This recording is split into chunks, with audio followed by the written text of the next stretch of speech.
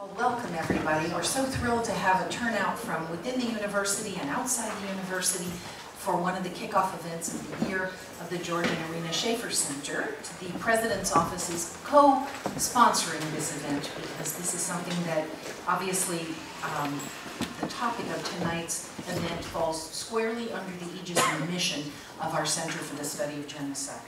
So it's a very great pleasure to hold tonight an event such as this one, which is the account of how 9 determined women fled a Nazi concentration camp to reach France and join the resistance. And one of those people just happened to be our speaker's great aunt. So this is a personal story of discovery as well. So tonight we welcome Gwen Strauss, who is a poet, a writer, and director of the Dora Maar House in Minerve, Vaucluse, France. The Dora Maar is a name that some of you probably recognize. She was not just a mistress of Picasso, that was not her life's work. She actually was an active painter for 40 years after her liaison with Picasso, and there's been a wonderful exhibit at the Pompidou of her work. She lived in Minerve, France, and today it's an artist in residence program that Gwen runs, and it really brings kind of art and culture and to the Luberon, and allows working artists and creative people to work on their practice and refine their practice. So Gwen is not only the director of the Dora Maar House, but she has a very important story to tell you tonight. The mission of the Schaeffer Center is to promote innovative research, curricula, and pedagogies leading to the deeper understanding of the causes and the consequences of genocide and mass violence. Via the Schaeffer Center, AUP has full access to the visual history archives of USC, and since last June to the Fortunoff Video Archive for Holocaust testimonies at Yale University as well. And we are, I believe, the only institution in France that makes the Visual History Archive available to the public, that provides lots of opportunities for teachers in France to have access, teachers and researchers to have access to these materials, and we're very proud that we play that role in France. So Gwen's forthcoming book of nonfiction, which is called The 9, The True Story of Female Resistance Fighters, follows the story of her great aunt, Hélène Podliasky, who led 9 women as they escaped this concentration camp and made a 10-day dangerous journey across the front lines of World War II to France. Please come in. The 9 is an exploration of a lot of complex themes. The relationship between collective and individual memory, the moral complexity of visiting sites of suffering, the solidarity of women, particularly women in desperate situations, the healing of transgenerational trauma, through the pursuit of truth, the meaning of bravery then and now, and the vital importance of giving voice to our narratives, which, in cases such as this one in particular, lay balm upon the sorest of wounds. So the whole notion of creating narratives of trauma because of their healing capacity is terribly important. It'll be illustrated by Gwen's talk tonight, but as many of the students know, it's also a theme in courses at AUP. We teach courses in the politics of memory, we teach courses in narratives of trauma. In the 9, Gwen makes extensive use of oral history and written testimonies, demonstrating how rich these sources can be when there is no other written trace of individuals and their personal paths through major swaths of history, particularly destructive history. As her work demonstrates, oral history is not only about documenting the past, it's about the power of voices in the present to give life to history. And this evening, we will be giving life to the history of this group of remarkable women. Amongst the wonders wrought by Gwen's work is first the way her research unfolded like a detective story, and I hope she will tell you some of the remarkable twists and turns in this story as she pieced it together. All scholars know that research often takes that form. You have these unexpected clues and they lead to down a corridor, and then suddenly you discover manuscripts or people or testimony that contributes to the story, but it was particularly so in this instance. Another of the wonders wrought by it was the peace that it ended up bringing to descendants of the 9, many of whom had never known the whole story, had never been approached to give testimony, had only held the trauma, sometimes unconsciously, within them. Her writing of this book has had a vast healing impact on the present. No less remarkable is Gwen herself. Gwen is a widely published, lauded, and translated author and poet. She's based in southern France, where she was formerly the director of the Lacoste campus of Savannah College of Arts and Design, which is in Lacoste, right next to me now in the south of France. Today she directs the Dora Maar House, and soon, very soon we hope, Dora Maar will pass from the hands of the Houston Museum of Fine Arts to full independence as a nonprofit association in France, and we're eagerly awaiting that moment. Gwen has written many powerful and prize-winning books for children, which many of them deal with moral dilemmas. Her numerous essays have been published in the New Republic, the London Sunday Times, the New England Review, the Kenyon Review, and Antioch Review, among others. She has written about a whole range of things, from honor killings in Afghanistan to family circuses in post-Cold War Europe, and also about traveling by train through Uzbekistan. We recognize Gwen as one of our own. She is a true global explorer. She was born in Haiti. She spent her early childhood in Haiti and in Malaysia, and she's lived as an adult in Mexico, Japan, Holland, and France, just to name a few random countries. So Gwen, without further ado, we're thrilled to have you here tonight to share your story.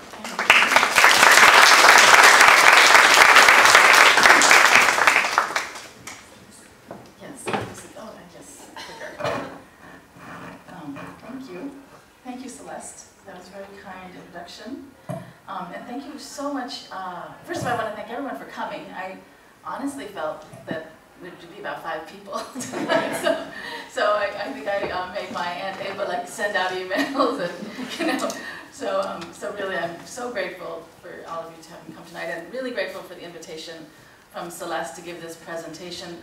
All the much more because before she invited me to use the archive, the visual archive, and that was I'll talk about it in my presentation, because it really was an incredible a treasure for me. There was one of my 9 women is in the archive, so I had 2.5 hours of recorded oral history that I didn't know existed until I started to work with the archive here at AUP. So thank you very, very much. As Celeste told you, this is a book that I'm in the process of writing, so it's not written yet. There's a rough draft that's been given to my editor, and it's due in March of 2020. So this winter I'll be finishing it, I hope. And it should come out around 9 months later. And as Celeste explained, it's a story about an escape. How about going to the next slide? The way the story, what I'm going to talk to you about tonight is really the discovery of the 9. It's not so much, you'll have to get the book to read about the escape, but what I'm going to talk about is how I actually uncovered the story and how I evolved to think that maybe this was a book instead of what I originally thought was just an essay or maybe even nothing. So the story started with my great aunt, Hélène Podyaski. One day I was having lunch with her and my grandmother in 2002, and she told this remarkable story about how she escaped from a slave labor camp with 8 other women and escaped. And after 9 days of traveling across central Saxony, Germany, found the American troops. I was so surprised by the story, I asked her if we could make an appointment where I could come back and really record it, which I did with my Aunt Ava. She and I went, I think a couple of months later, maybe even a year later, to Hélène's apartment, and we recorded the story. And then Ava made a transcript of it, and later Hélène edited the transcript, and I think she donated that transcript to an archive later on. And I didn't really do anything with it. I was busy having children and moving and having my life, but it was always in my head as something. The story that she told was remarkable. She was 83 at the time, and it had happened when she was 23 years old, so it was a distance of 60 years. And I knew that she was a remarkable, brilliant mathematician and engineer, and she talked about her time in the resistance. She was arrested in May 1943. She joined the resistance in May 1943, was arrested in February 1944. Those years are really important in this whole history because you'll see that almost all of the women joined in 43 and were arrested in 44, and that really follows the sort of the trend of the war for the resistance. In 43, this is when really there's a huge burst of small resistance units throughout France, partly because the Germans have now invaded the southern zone. They dropped all pretense of having free Vichy, and there was much more resistance groundswell of resistance. There was also the beginning of the forced labor, the STO. So people were resisting against that. And so you start to see these nascent groups starting up all over, and people joining. And the problem was they were not trained. And the average span that someone lasted in the resistance was 6 months before being arrested. So, and in 1944, there was a terrible, the Gestapo were really grinding all these units down, and there's massive sweeps and arrests and killings. So you can really see that trend in these women. So, I'll go on to the next slide. So, how the project evolved. At first, to me, it was just a family story. And then I thought, well, I'll write an essay about it. So then I decided to write the essay. I had to go to Germany, which I did. And then that led to more trips to Germany. And then I decided I should visit the archives. And then I started to meet some of the relatives. And that led to more questions. And then finally the idea about writing a book. But really, I heard the story in 2002. I started really thinking about it in 2016. And it really, I started to understand that it was a book after my first trip to Germany. Another really important part of this detective story was Suzanne Maudet, Zaza. She's one of the 9 women. I'm going to introduce you to all 9 during this talk. She wrote a book called 9 filles jeunes qui ne voulaient pas mourir. And that book came out in 2004. And so this is 2 years after I've interviewed my aunt, and my aunt Eva and my uncle Michel called me up and said, there's this book that's exactly the same story as the one that Hélène told.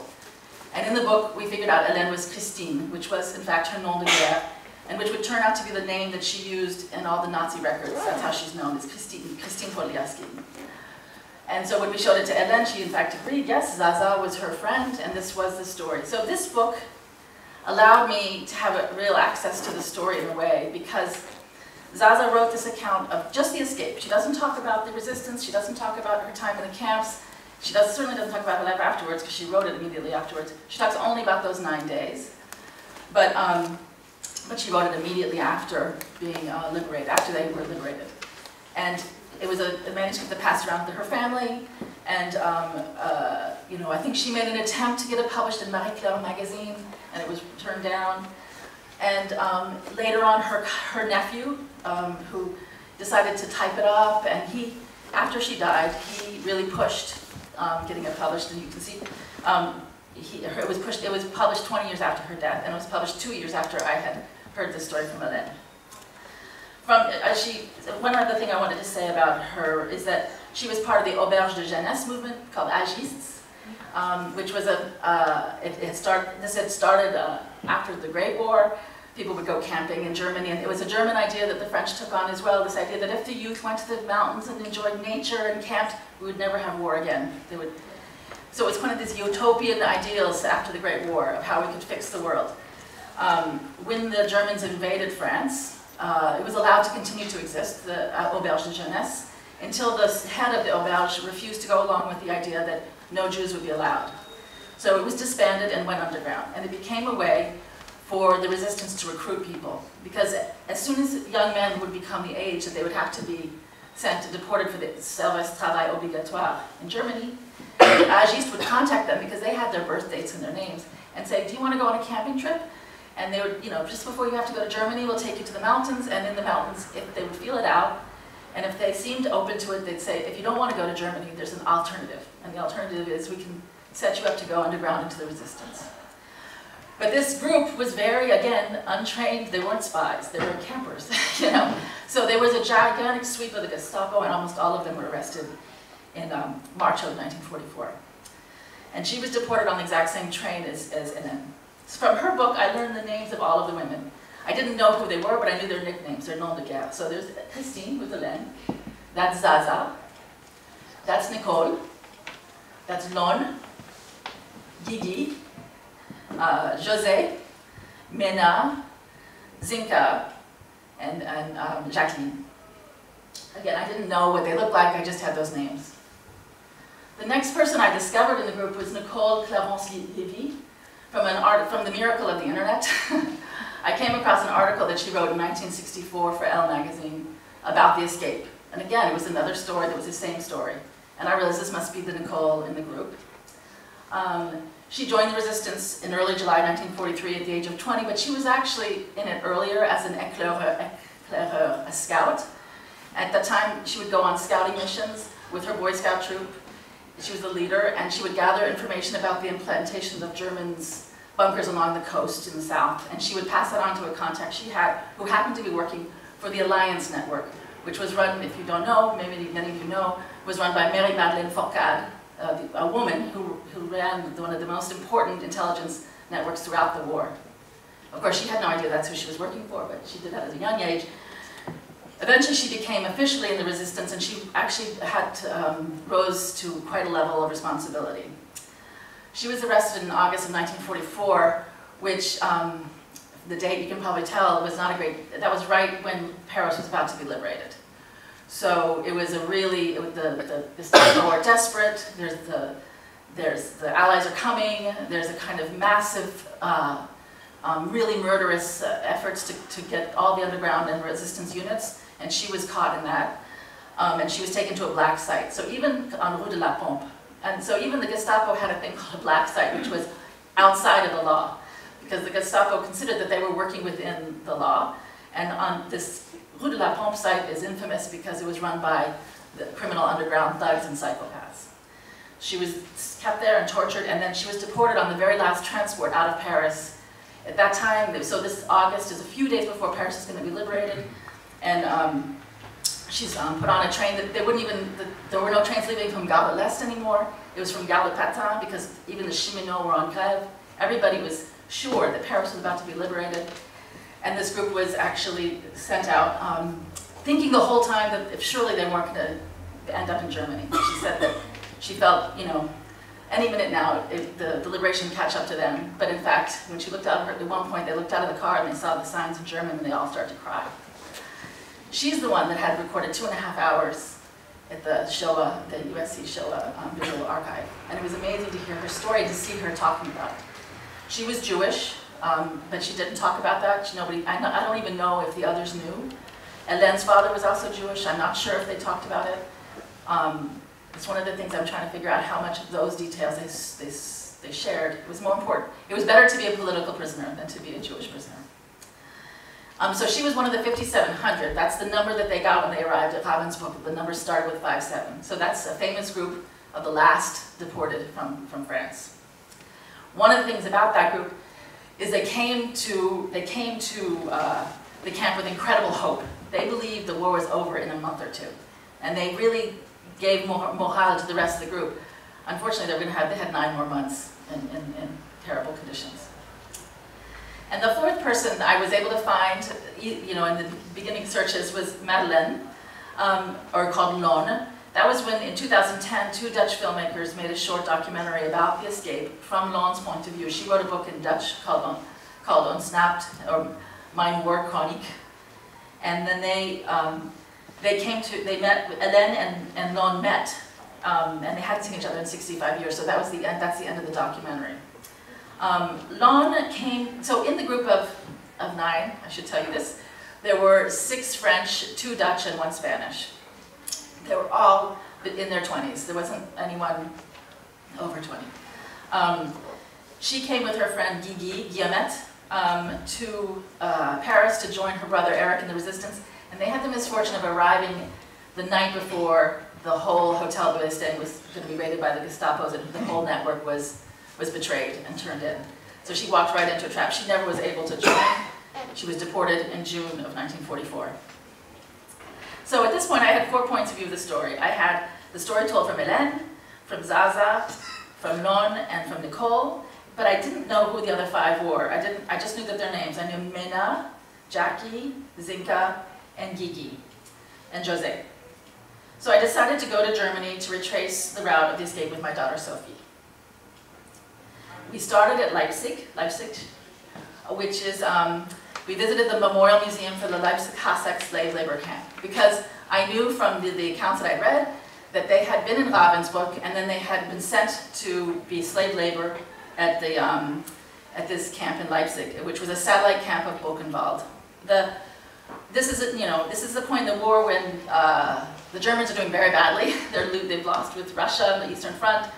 And they believe, delusionally really, that if they just can build up their V-2 rockets and their armaments, that they have a chance. But they have no more labor because many of their men have been lost on the Eastern Front. And so they decide to use slave labor and they create these series of satellite camps, hundreds of them, from the large concentration camps. So you have the large camps like Buchenwald, Auschwitz, Ravensbrück, Dachau, and from those each one of those had 50 or 60 satellite labor camps. And the idea was to literally work the people to death. So this, in Leipzig is where the women lived for almost a year. And here's where they really formed strong friendships. 7 of them met in Ravensbrück. And they were able to make sure that they got selected to go to Leipzig together. Because in Ravensbrück there would be these selections, and they would try to make sure that their friends didn't, that they stuck together and that they would all be chosen for the same place. And also during selections, what could happen very easily is that you would be selected for extermination. So it was a time when you had to try to make your lips bright and your cheek. Everyone did everything to try to make themselves look really healthy and strong. If you got selected in a group and you looked around you and they were all healthy and strong, you could feel good about it. If you got selected and put in a group that were older women, you were pretty sure that was the end. So they were very excited, they were happy in a way, They were pleased that they were gotten selected, sent to Leipzig. And then when they were Leipzig, 2 more arrived later, who would be Nicole and Jackie. There were really strong friendships and acts of solidarity that were quite powerful that happened in Leipzig that I've read about. There's been some beautiful books written about it and lots of survivor testimonies from the French resistance women who've written about this time. One of them, and there's many moving stories, but one of them is La Gamelle de la Solidarité, which was, of course they were starving and they had, had very little to eat, but they would, each night, they would have a gamelle, and each person who felt they could would put a spoonful of food into that gamelle, and then they would decide who needed it that night. Maybe someone had been beaten badly that day, or maybe someone had found out some terrible news, or someone they could tell was going towards depression, which ended in death always. So they had this way that they would try to build each other up and stick together. They also did a thing called, they did festival, they tried to celebrate birthdays of their children. They also did something really wonderful I found out, which has only recently been started to talk about, which is they recited recipes and wrote down recipe books. They would sit down at night before they would go to sleep, and they would delouse. They would try to pick the lice out of each other because lice was so dangerous. You could get typhoid and typhus, and it was a really important thing to be fastidious about getting as many lice as possible before you went to sleep. And while they did that, one person would recite how to make cassoulet, but detail by detail by detail. And they said that, in fact, the worst thing wasn't the beatings, the worst thing was the hunger. It was actually a physical pain to be that hungry. And for the moment when they were talking about the meal, they were relieved from that feeling. And it was as if they could eat the meal together. And they also said that it was a way to have a memory that wasn't too painful. If you remembered your family that had died, or you knew a child, that was almost a dangerous thing to think about that could actually put you over the edge into depression. But you could think about meals. It was a kind of happy memory that was shared and a little bit less sharp. And then they would start to steal little pieces of paper and write these down and pass them around. And of course, after the war, they didn't talk about it because it seemed too feminine and banal, and it wasn't like a political poem or a tract, so it wasn't noble. It wasn't the narrative that was told after the war about these heroic resistance fighters. And so it only really, a few generations later, did people start to say there was these little recipe books that they wrote and that they kept. I find it really moving. Of course, the conditions in Leipzig were better than in Ravensbrück, but they were still awful. There was starvation, fatigue, lack of hygiene, brutal beatings, and continued selection for the extermination camps. At this point, they all knew about the gassing, they all knew about the exterminations. They'd had people, when Auschwitz was almost overrun by the Russians, there was a death march of Auschwitz prisoners to Leipzig, so they heard from them firsthand what was going on. So they knew what would happen when they got selected. In Leipzig, they were making Panzerfaust. They worked, which was a German rocket-held grenade launcher. They worked 12 hours a day. They had a quota of 7 tons per person. Of course, they were injured often. But they worked to sabotage. And this is a thing my aunt was quite proud of and she talked to us about.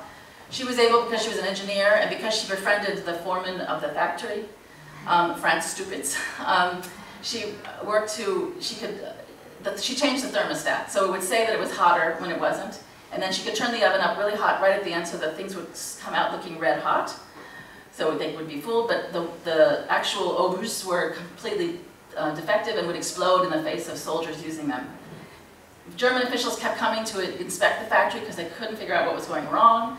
They never could suspect that women would do something like this. The factory was bombarded by the Allies over and over again because the Allies knew it was a women factory, and it was finally destroyed in bombardments in April 10 and 11. Many prisoners died in the bombardments. So at that point, they were set out on a death march. Zaza's book begins on April 13, 1945, when the 9 were set on the roads for a death march, these to an unknown destination with no food or rest. Some of them had been working, they'd gone through the bombardments, they hadn't eaten in days.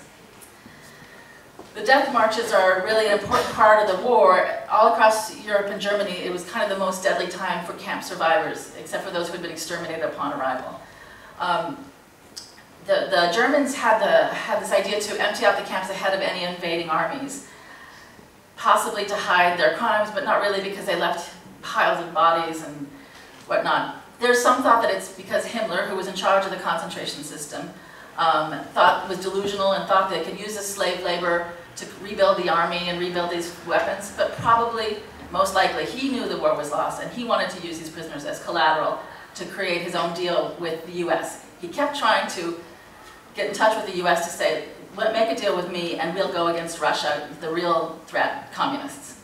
So he was up until the end trying to keep these prisoners in this kind of weird, endless marches. And I spent a day in the archive in Paris with a huge folder on the death marches, which is just, one after, there's hundreds of them, and they're just maps where they were, and then finally they'll end with, 50 bodies executed here. They're just, because there was no provisions, there was no idea where they were going, there was no food, there was nothing for them. And 35% of the people who were still alive at that point would die in these marches. And there was mass executions taking place.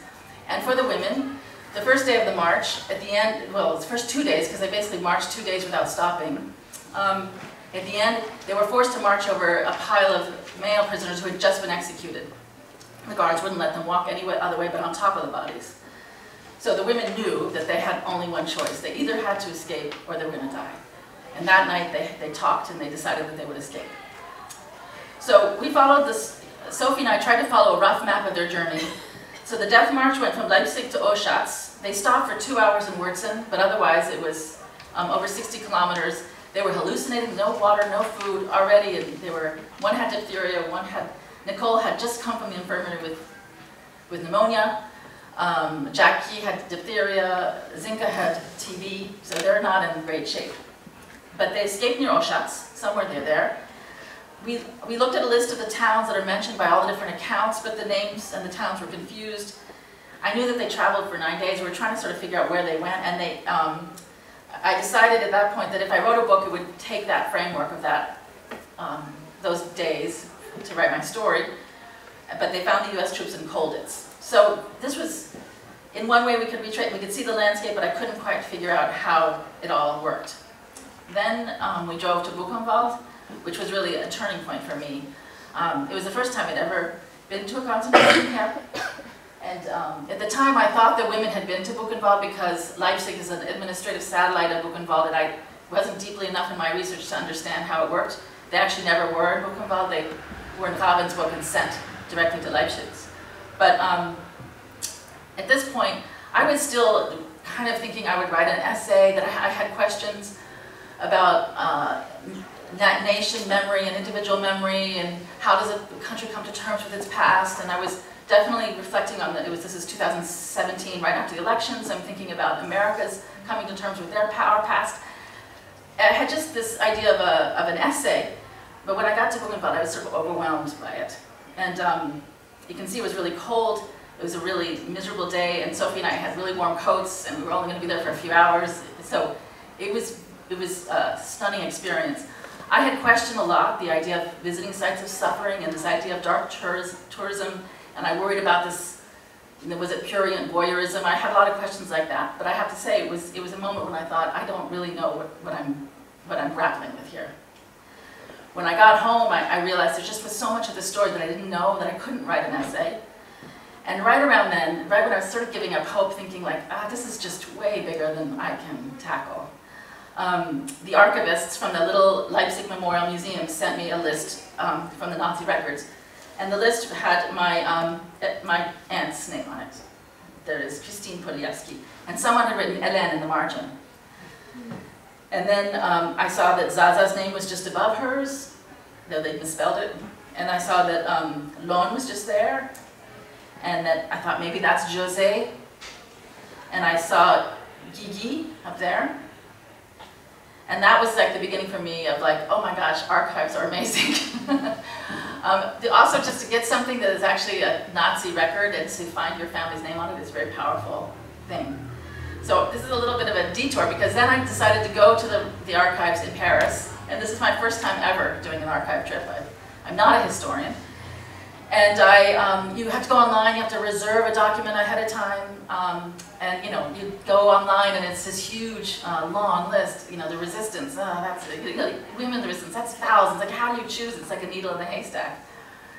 Well, I found one woman who happened to be in Hassag. When I typed in Hassag, Leipzig Hassag, the slave labor camp, she came up. So I thought, well, I'll look at her box, Odette Pilpol.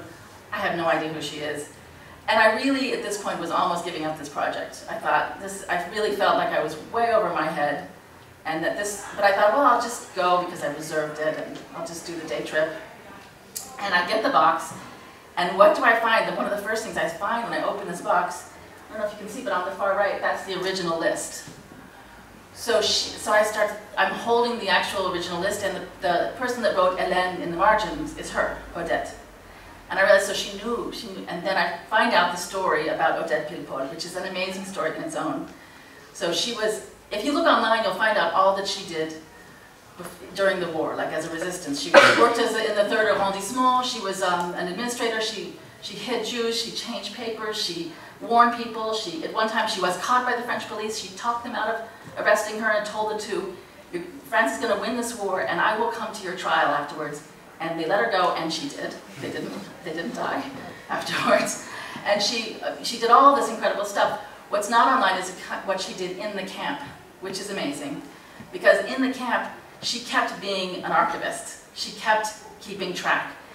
And on the right there is a book that she made from scraps of paper that she sewed together, where she wrote down the name of everyone. She wrote down where they were arrested, what camps they'd been to, and their address of their family. She was keeping a record. She understood how important a record is, that if someday someone found this book, they would know who was here, or they could contact, they would have a way to let the families know to keep the story alive. And she, instead of leaving during the Death March on April 13, she hid and stayed behind and stole as many documents as she could before they were destroyed from the Nazi office. And then afterwards, when she was liberated in the first few days, from memory, she tried to write as much as she could remember of who was there and when. And one of the things that's interesting is, on the right, this was a really important document for me, on the right, she's making an annex because the list that she stole from the Nazis was only up till July, and Nicole and Jackie came later in September, that last group of the 5,700. So she's made a list, an annex of the people that came later.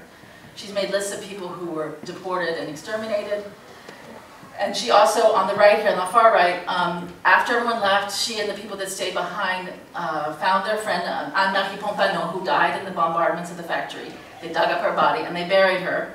And she's made a little map of where they buried the body so they can find it later and recuperate it for the family. So I was just so blown away by, first of all, that there was that list that had meant so much to me, and also how much this woman worked to keep this story going. And her box was just full of all these little things. Well, I'll never know. There was one little piece of paper that said, "Je suis rentrée, on peut se voir," which meant someone else who was deported put a letter in her box that said, "I'm back, let's talk, or we can see each other." And she kept that piece of paper, so it was someone important. And she put that in the archive. So then I thought, okay, I'm not going to give up this story. I'm going to go visit, I'm going to try to meet the family. So I contacted the editor of the book of Zaza, and through the editor, I contacted her nephew, Pierre Sauvanon, and Sophie and I drove to La Rochelle to meet him. So this is an older photograph. He's much older now, but there he is as a young man. Zaza's on his right, and Zaza's husband, René, is on his left. And what he's got there is this electric typewriter. It was a newfangled object. He was showing to her that he had this thing called electric typewriter, and he could type up her written manuscript. And he told me about how he typed it, and then he later entered it into the computer, and then he was the one that really pushed getting her book published after her death. But also from him, I learned a story that I hadn't really reckoned with, which was this story of trauma. I had always thought that Zaza, because her story of the escape is a really cheerful account. It's like all happy. And she even says, I'm the optimist, and even Nicole says, Zaza sees the leaves when we're all just thinking about how hungry we are. So I thought she had a happy life. Renee survived, they met each other after the war, they had children. And so I was expecting this to be the happy story of my 9. But when I asked Pierre about his cousins, their children, he said, oh, this is really where it's quite sad, because one of them committed suicide, one of them had a failed suicide attempt and is permanently institutionalized, a third died in a mental hospital, and the fourth is sort of barely functioning. And so he had tears in his eyes when he was telling me this, and I sort of said, why? Why do you think that is? And he said, well, neither Renee nor Zaza could ever talk about the war. They never spoke of it. It was as if it didn't happen. But the children knew, they could feel it. And there's a thing they talk about in transgenerational trauma, that what isn't manifested, what can't be spoken, then becomes reenacted by the children. And this is really, I think, a really clear and tragic illustration of that. I was also able to find Jacqueline Aubert-Duboulet from the list that Odette Pilpol stole. I knew that she was one of the 5,700 now with Nicole. She was a war widow, her husband died soon after the beginning of the war. She had diphtheria while in the camp. After the war, she married Charles Feld, and she became a film director. And I found a friend of hers. She had no children. I've not been able to find any family. He told me he knew nothing about her being in the war. Charles Feld was a famous resistance person, but he had no idea that she was ever in a concentration camp, that she was in Ravensbrück or anything. She never spoke of it. But he did tell me how much she loved dogs. And I found that picture online, so I was like, let's keep that one. She's apparently had, from all accounts, she had kind of a throaty voice, and she was she just said what she saw. She didn't suffer fools easily. She had kind of a dirty mouth, and she was kind of swearing the whole time, you know. Then the next person I found was José Bordanova. She's the Spaniard. She was the youngest one in the group. She was famous. In many accounts, they talk about her beautiful singing voice. She would sing to them at night as they were going to sleep. She was raised in foster care and joined the resistance when she was 18. She was part of the Marcel network in Marseille that hid Jewish children. She was arrested in March of 1944, deported with Lon and Gigi, and that's probably how she met them. I know she was married briefly after the war, and I know that she died in Cannes. I've tried to have contact with her family, but they haven't responded.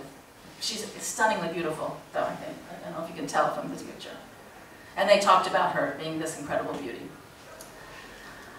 So I went on a second trip to Buchenwald because I wanted to travel with this Association Française Buchenwald Dora et Commandos. It's a group formed by survivors after the war, and now it's descendants of victim survivors. Their mission is to support research and safeguard the memory of the camp, to keep archives and witness testimonies, and to maintain the camps as a memorial. So all things that were interesting to me. And it was a ceremony of the anniversary of the liberation of the camp, which they do every year. Many of you probably know that Buchenwald was one of the camps where the prisoners liberated themselves. It was really great to travel with survivor families and hear their stories, and also to get tips from them about how they do this research and where they looked and books to read. It was a real wonderful resource. From one of the people in that group, I got a phone number for Nicole's daughter, Danielle Meyer. Unfortunately, she couldn't be here tonight. But she put me in contact with other survivors. She meets once a month with women who survived Ravensbrück. She has a lunch with them, and I've met some of them. She gave me unpublished writings of her mother, Nicole, and she's just been an incredible help in this whole journey. I call her up, I write her, and she gives me ideas. And the other person I was able to find was online was Guillemette Daniels, Gigi. Is Gigi's family here? Was there any? Oh, bonjour. So, oui, bonjour. So this is, so Olivier and Gigi's grandchildren? Is that? Yes. So I found, through Olivier, I was able to speak to his mother, Laurence, which is Gigi's daughter. I'm so glad you came. It's so nice. Right, d'accord, bonjour. Wonderful. They were able to tell me about Gigi, what happened to her after the war, that she married a Dutchman named Wilhelm, who survived Mauthausen. You can correct me if I have this wrong, but Gigi and Wilhelm met outside the interrogation office of the Gestapo after they'd been arrested, and Wilhelm said that if he survived, he would find her and marry her. They lived outside of Paris, and she died in 2007. From the accounts that I've read, she was kind of the peacemaker. She was very easygoing and kind of helped smooth some of the conflicts or the tensions in the group, and kind of being kind of the diplomat, and was very easy with the group. Her family led me to one of the people I had no idea how I was going to find was Minna. And that's Yvonne Leguillot Minna. She was a Breton, so through Olivier I was able to find Minna, and I interviewed Minna's son-in-law and then the grandson. The grandson knew more than the father about the story, which is often the case. The grandchildren tend to know more often because the survivors will tell them more. They sort of protect the children, their own children, and don't want to talk about it with their own children. Sort of like my Tante Hélène telling me, who was kind of a little bit distant instead of telling her own daughter. She was born in Brittany. She grew up as a working class girl in Paris. Minna and Gigi became lifelong friends. Gigi comes from an upper class family, well educated, and Minna is much more working class, but they formed a friendship in the camp. She said that she wasn't very politically engaged. She sort of said she joined the resistance because she fell in love with somebody. She never talked about the war except with her daughter. Sadly, she had a very bad marriage, but she was very close to her daughter. She talks about going to, or her grandson talks about how they would go to Galerie Lafayette and have tea and try to speak with English accents. They were very whimsical and playful together. She made a quilt for her daughter with the coat that she wore during her escape, which I found really moving. It's a kind of a cloak of protection that she put on her baby, and then later turned that coat into a stuffed animal for her grandson. She died in 1973. So at this point I realized that I had to go to Ravensbrück because that was really the story. That was really where they had been and where most of them met. Most women prisoners deported to Germany passed through this camp unless they went directly to Auschwitz. It was a camp built only for women, and it's the second largest concentration camp after Auschwitz-Birkenau. It's really the capital of crimes against women. It's 90 miles north of Berlin, and it's really a central part of their story, and it's also a central part of the story because it was a camp for women. In a lot of ways it was forgotten and marginalized. But what happened to women's bodies, what happened to pregnant women, what happened to women giving birth, how women were treated is really an important testimony that needs to be told and remembered. In fact, the history of the memorialist site is part of the story because 3 years after the war, Soviet tanks flattened the site completely, and Ravensbrück was basically forgotten or marginalized. It was known as a communist shrine of the struggle against fascism. There's a statue in Ravensbrück that was put up at this time in the Soviet era called the Tragende, which is a woman named Olga Bonario carrying another woman. And Olga Bonario became a communist sort of hero after she was killed. She became a communist hero, and she was a great communist leader. But the fact is, she was Jewish, and she was killed because she was Jewish, and that was never mentioned. Nor was it ever mentioned how many Jews were killed, or that the camp was known for the massive sterilization of Sinti and Roman girls as young as 8 to 13. They injected acid into their fallopian tubes, or the murder of so many, what they called them asocials, basically sex workers, lesbians, transvestites. Many women who had been in the camp who returned didn't speak of it. It was a kind of taboo. And in some of the testimonies that I've read, women said that if they told people that they'd been there, marriages were called off. The women who had suffered through that camp were considered sullied and impure. So a lot of the survivors kept quiet until around the late 1960s when there started to be these Holocaust deniers. And one historian in France said there were never any gas chambers at Ravensbrück, and that really spurred anger amongst the survivors, and they decided that finally they had to speak up. On this trip to Germany, I was able to really retrace the escape route and can see the map here. I don't know if you can tell, but each little blue thing is a town that they stopped in. And what I was able to see was how short the distances were between each place they stopped. It was only sometimes 4 or 5 kilometers, which showed just how exhausted they were, how difficult it was for them to keep moving every day. I was able to see the landscape, which started out flat, then became really hilly, and there were hiding places, where the places that were dangerous for them. And I found some important landmarks, which is on the right is the bridge, the bridge over the Mulde River. This was on the final day of their escape. They had to cross the Mulde to get to the American troops that they knew were on the other side, but the bridge had been completely destroyed.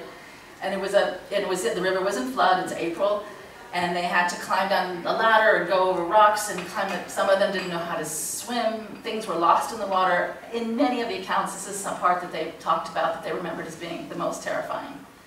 I think Zinka lost the only photograph she had of her daughter. And they lost the sack of potatoes. So the last person that I was able to find, and this also with help of Olivier and his genealogical wizardry, was René Lebon, who is Zinka. What confused me about René, first of all, was finding out that her name was René, and then she was called sometimes René Lebon and sometimes René Lebon, and then I knew later she was called Châtenay in her military record. I couldn't figure it out because she married someone named Lebon. So that was the thing, but Olivier helped me figure it out. Anyway, I found out afterwards that after the war she married, so she gave birth to a baby named France, that she named France, in prison in Fresnes before being deported to Germany. She probably would have been deported earlier, but because she was pregnant at that point, the French didn't deport her. They kept her.